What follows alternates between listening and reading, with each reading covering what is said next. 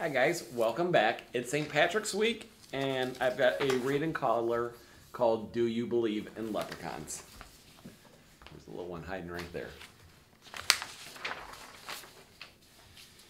A leprechaun's a little man that's of Irish descent. He may be young and spry, but often he's old and bent. They say he is a cobbler, a man who fixes shoes, and he wears a little suit of emerald greenish hues.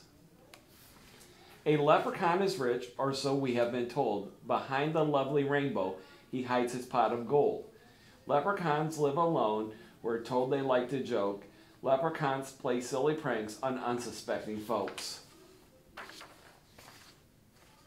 If you want to see a leprechaun, listen for the tapping sound. The tap, tap, tapping of his hammer will tell you when he's around. If you should find a leprechaun, you must be aware that if you should glance away, he'll disappear into thin air.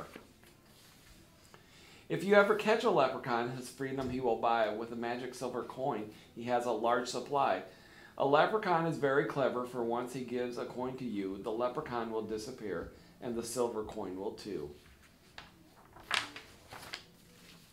If he should trade a golden coin from his pile of cash, once you let him go, the golden coin will turn to stone or ash. Spotting a little leprechaun may bring good luck to you.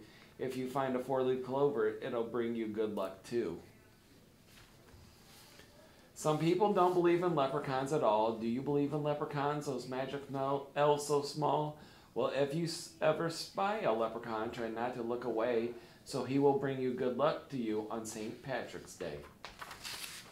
So do you guys believe in leprechauns? Hope you do. Have a good day, guys.